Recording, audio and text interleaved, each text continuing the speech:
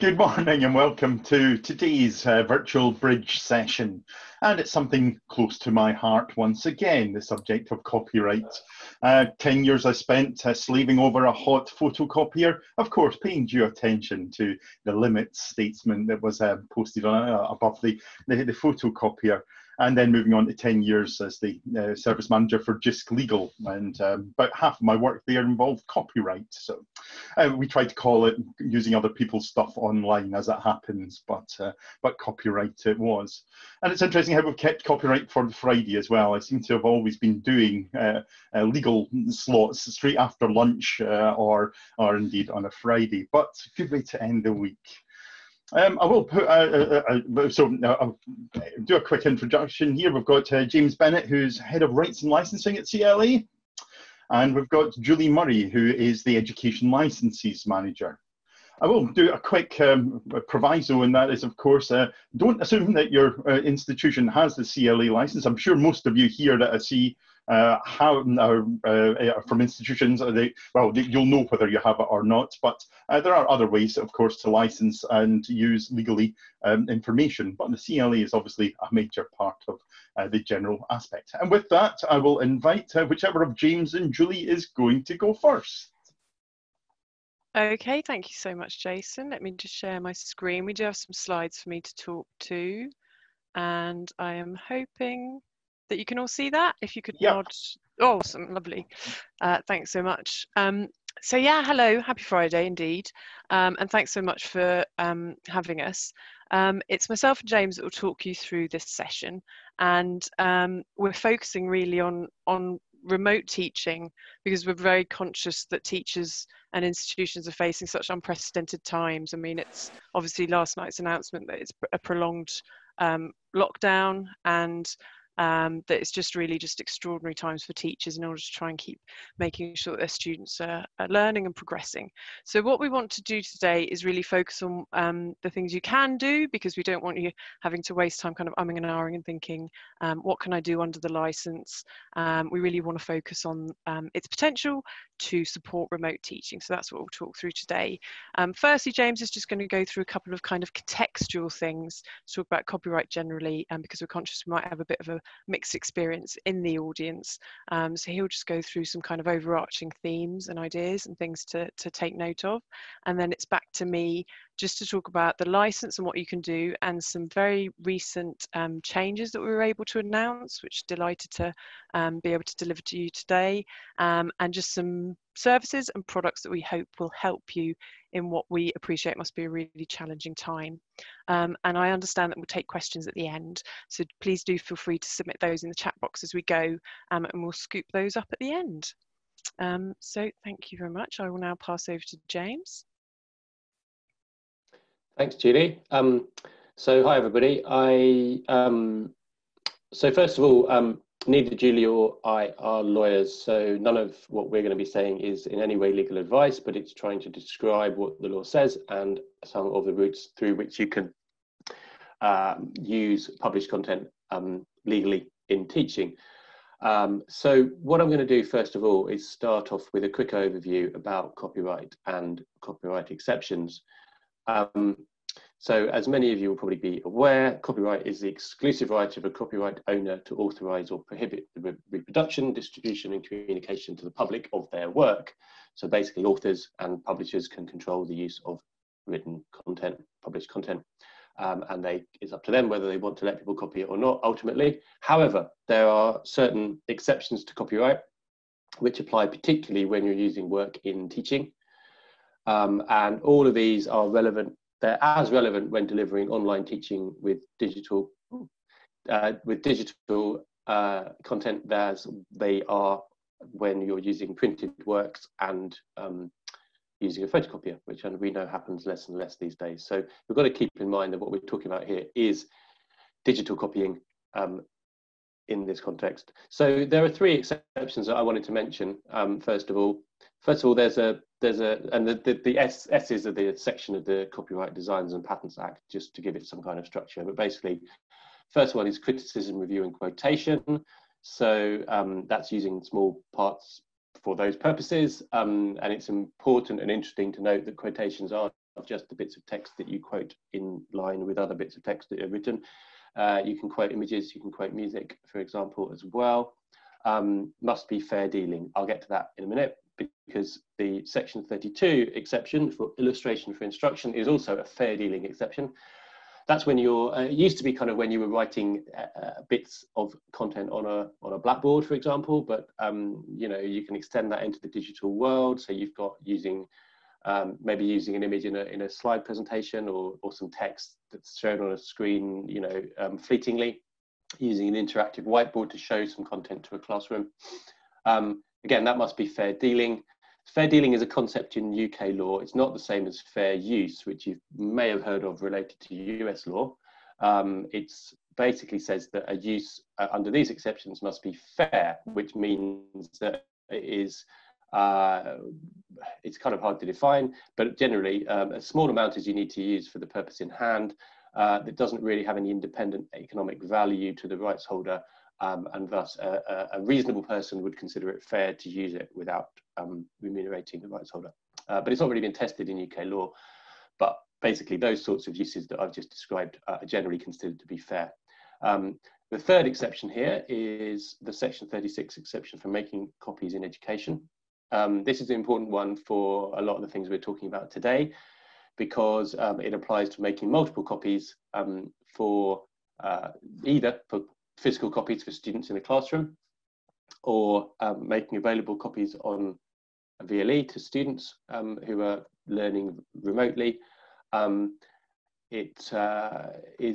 exception says that you can make multiple copies of up to 5% of a work in any 1 year within an institution. But the exception also says that this only applies if a license is not available. So the key thing here really is that the CLA license, which Julie is going to talk about in a bit, is a license which covers many thousands, millions of different copyright works, books, magazines, journals, and quite a lot of websites too, which mean that the license applies rather than this exception, and you won't be able to use the exception because you don't need to, because there's a license available that you can get from us, which covers this and more. It's actually much broader than any 1 year within an institution, but we'll get to that.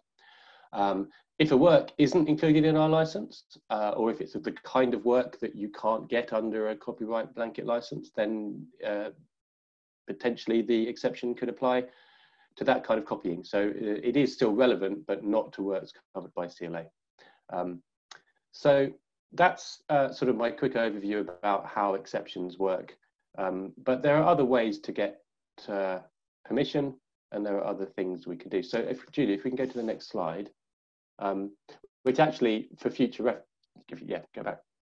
for future reference, if anyone needs it, there is a whole load of information about the stuff I just talked about on the IPO website, the Intellectual Property Office, which hopefully will be helpful to say it's not just CLA saying you this, it's actually the government's guidance as well, if you need it to refer to in the future. So if we go to the next slide. Of course, not all content that you want to use in education is going to be published traditionally, i.e. by a publisher where the author is getting paid and the publisher is selling the content. More and more people, creators, educators are creating content which is open to use and reuse. And I think it would be wrong of us to not mention that there is a lot of content available under, almost always now, under Creative Commons licenses, which are licenses which you can release content under, which allow to a large degree free reuse by anybody else on the planet, and you can't revoke that. So some different sorts of Creative Commons license are CC BY, Creative Commons Attribution License, which basically means that anybody can reuse, copy, sell the content that you have released under that license, as long as they attribute it to you.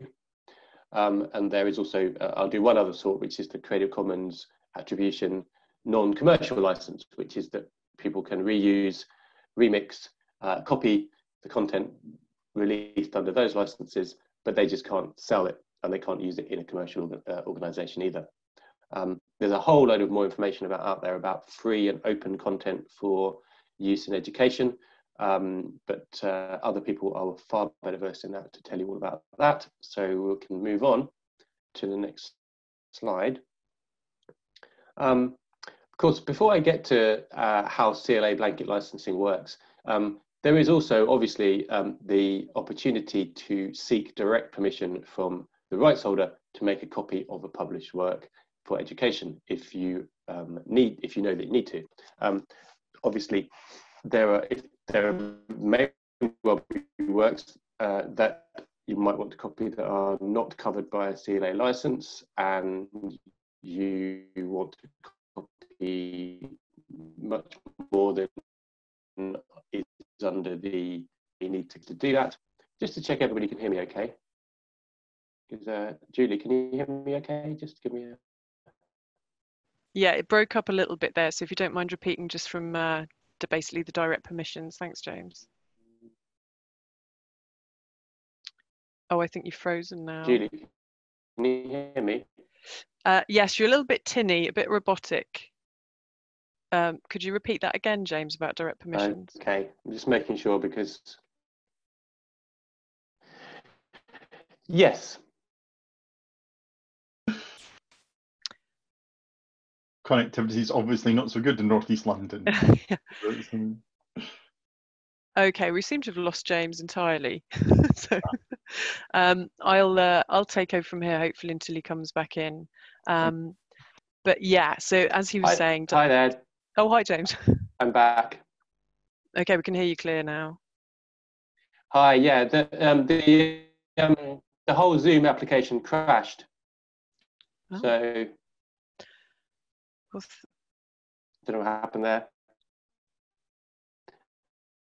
I'm just going to make sure that no one else is using Wi-Fi in the house.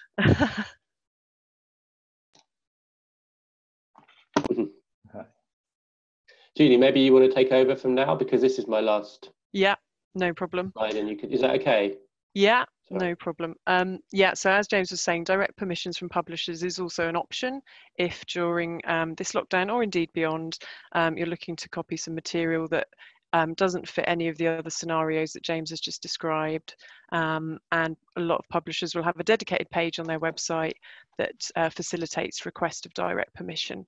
So that's always an avenue as well. And then the avenue that we're here, obviously, and is our specialism that we're really here to talk about today is blanket licensing. And for those of you who aren't familiar with the model, that's where a creator will decide to opt their work into a blanket license because perhaps it's their, it's their livelihood, and they'd like their moral rights, their economic rights to be recognised under the blanket licence. They give us the mandate to grant copying permission, and then once we've collected the license fees and our operating costs are deducted, the money we make in license fees goes back to the creators. And in our case, for our license, that's authors, publishers, and visual artists whose material is included in the books, the magazines, the journals that James just referenced. And certainly, I think it's important to say a huge thank you to all the licensed institutions because we're aware that authors don't necessarily make a lot of money, and in this kind of point in time, there's so many people affected by this kind of the economic implications of the coronavirus measures. So they're another sector that kind of thank you for your license payments. So I think it's now moving over to me anyway, conscious of time. So what I want to do is just give you some, rather than going through the license as a whole or in huge detail, I really just wanted to focus on the things that will help you, if you're in a licensed institution, to give materials to students while you're remotely teaching and while they're learning at home.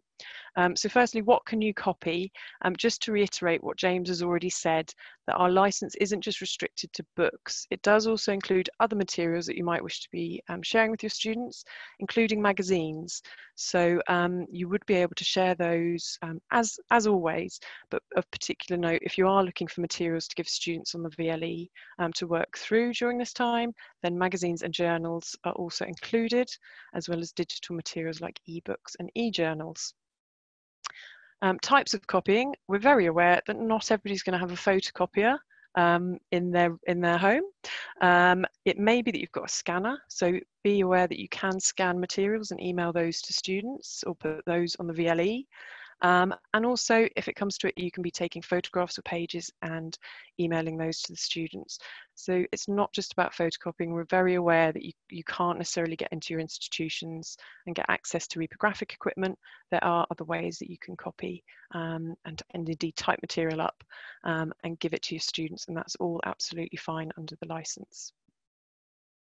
But of particular note, and I'm really pleased to be able to deliver this news, because certainly staff at CLA, including James, and publishers have been working really hard to agree a relaxing of some of the conditions of the CLA license while institutions are affected by coronavirus. So we've got lots of detail on this on our site, and if you go to our Twitter feed, you'll be able to see news stories there. So I do encourage you to look at the detail, because there are some important conditions to remember, or terms to remember, but these are two changes that we've made to try and help teachers during this really difficult time. The first one is, how much of a printed book can you copy?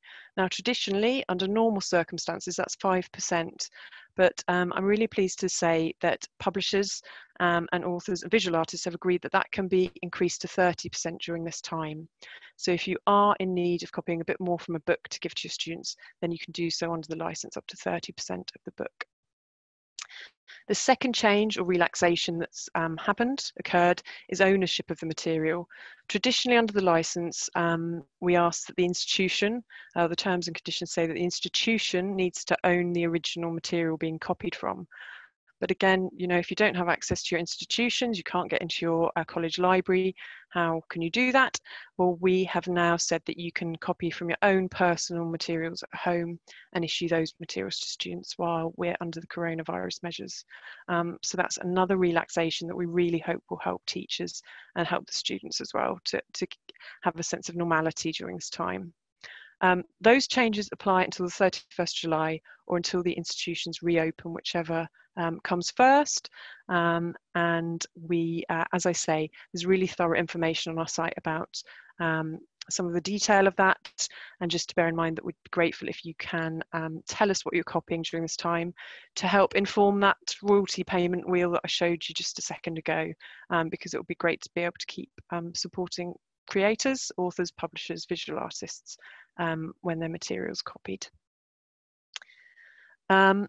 I just did want to kind of end really just talking about another couple of services that I hope will be of help during this time. Some of you might have heard of CLA's education platform, and I'll show you a little kind of 1-minute video of this in a second. But really it's a way to make copies remotely.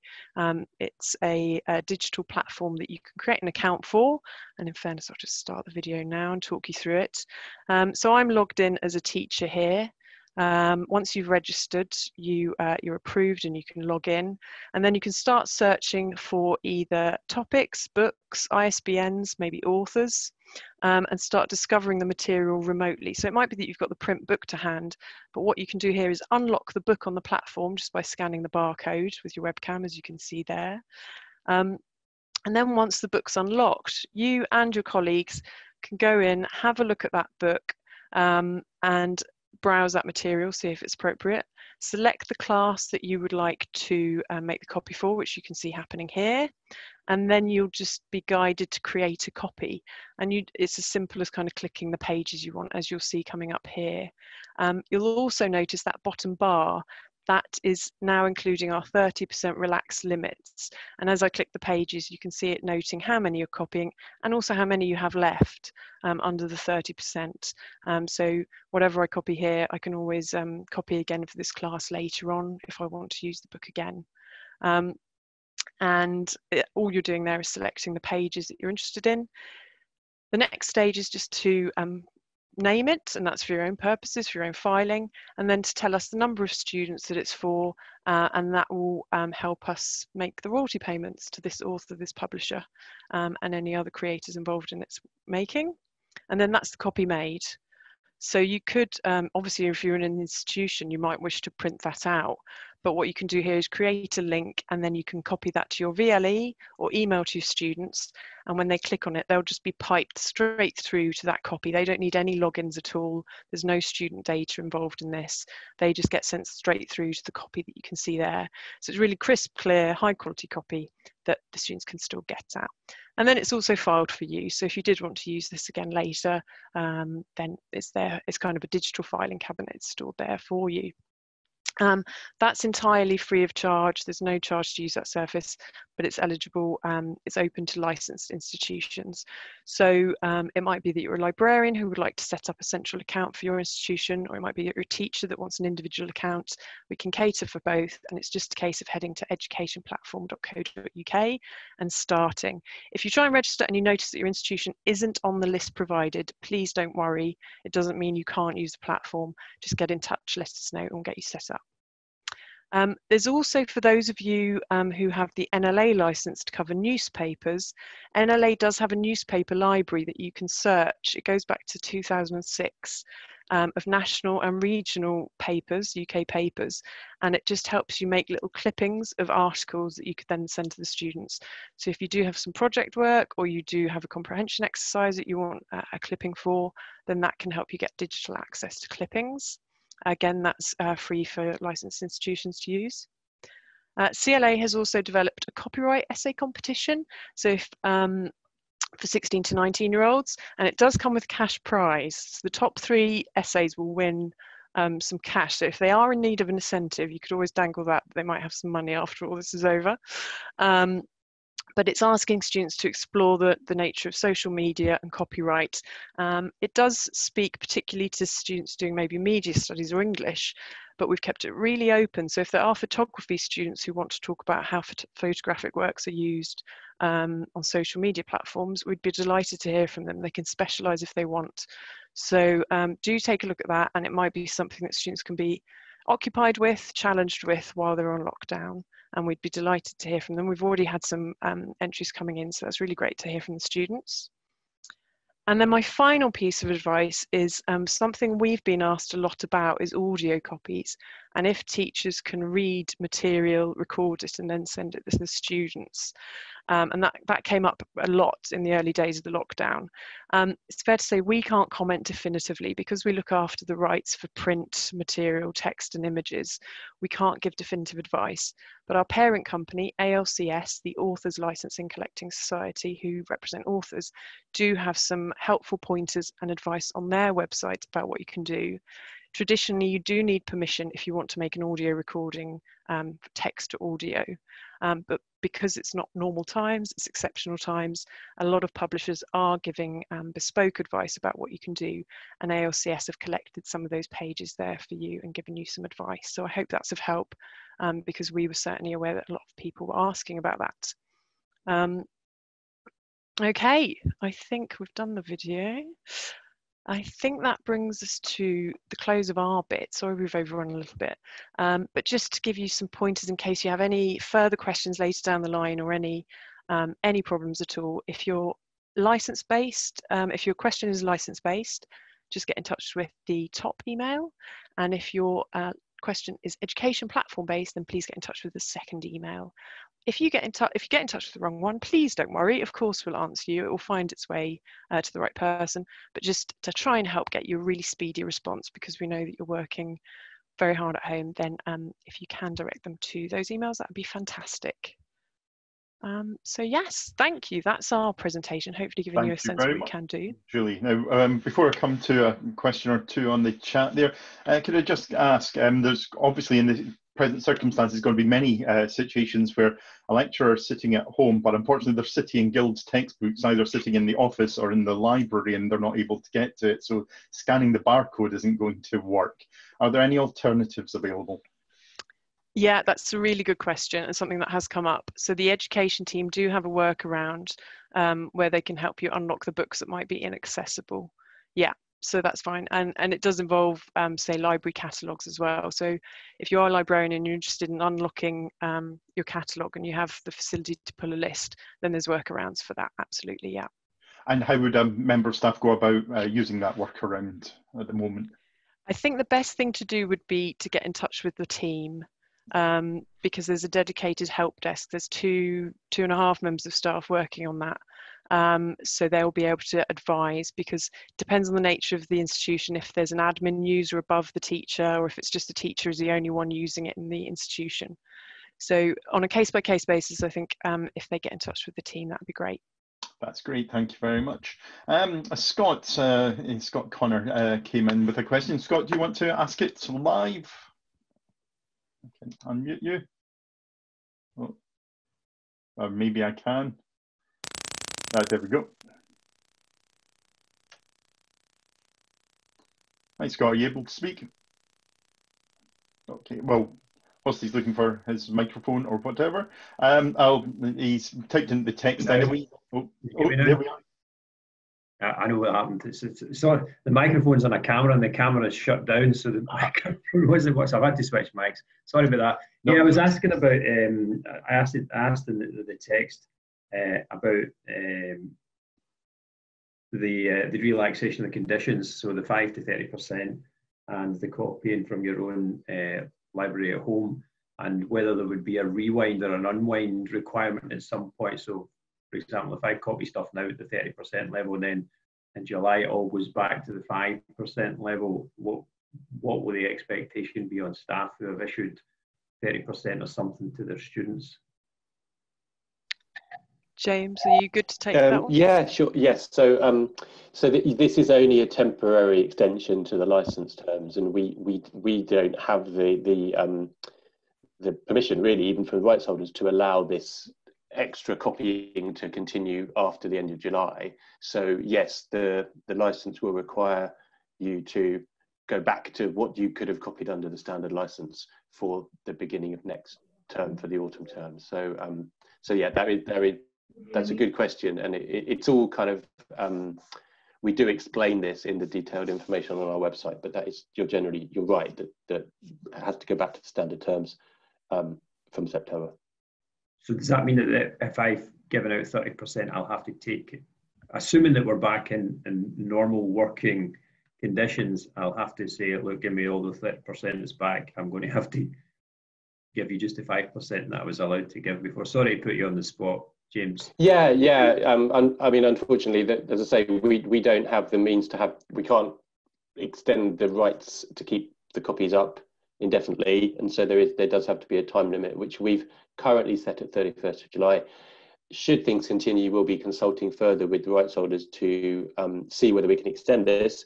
And obviously, if things go back to normal sooner, then we would have to.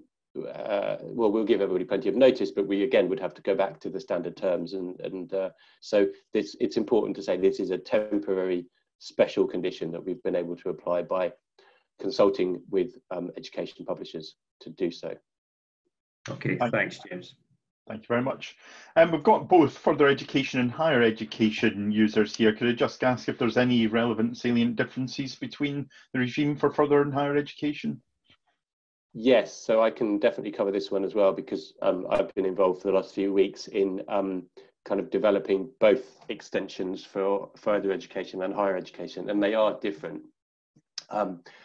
For higher education, again, we've relaxed the restrictions on ownership, so a academic or lecturer can copy their own editions that they own at home.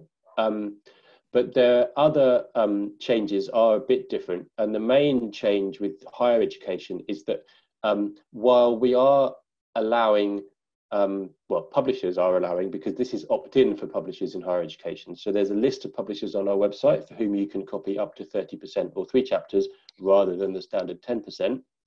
I think there's over 50 publishers already opted in, so including many of the big ones. So institutions can copy more from works published by those publishers, but that copying does need to be done through our digital content store platform. I'm not sure whether everyone is familiar with that, but this is a workflow tool that we provide at no extra charge to universities to allow them to manage copying under that HE license, and it it is used by over 120 universities already, and we can very quickly onboard new universities that don't currently use it, so they can take advantage of the extent limit. And the other thing is that where there is a extract in the DCS, the digital content store, that a university has already scanned, another one has scanned, then under these special terms, any other university can assign that extract to one of their courses, because we appreciate that it's very hard to get in and digitize works. So so that's kind of in a nutshell. There's a lot of information about the higher education license extension on our website. There's also, I don't know whether you're aware, the copyright literacy webinar, which is running exactly the same time as this one that James Shecker and Chris Morrison run. I've been on that the last few weeks to explain what we've been doing, and it's also being presented today by my colleague David on that webinar. So if anyone is in HE or has a need to know what's happening in the higher ed sector and wants to hear about it, they can always go and listen to the recording of that webinar. There's a question that's come up saying, is it better for FE to use the platform or register with the DCS? It does depend on your circumstances. So I think if you're in that kind of situation, then you should just drop us a line and we can get in touch and talk this through with you separately. Okay, thank you very much for that. We've come to the end of the half hour, and so to wrap up the recording, could I just say a big thank you to both James and Julie for their insight into the CLA regime at in these difficult times for remote teaching. I'll remind everyone that we've got another bunch of webinars next week, Office 365, tweets and social media and Adobe Spark amongst it all, and debunking online myths indeed. So hopefully look forward to that. This recording will be available for you to look back on and indeed to share, and so hopefully you'll do that. And again, thank you once again, presenters, and for the questions, and cheers for now.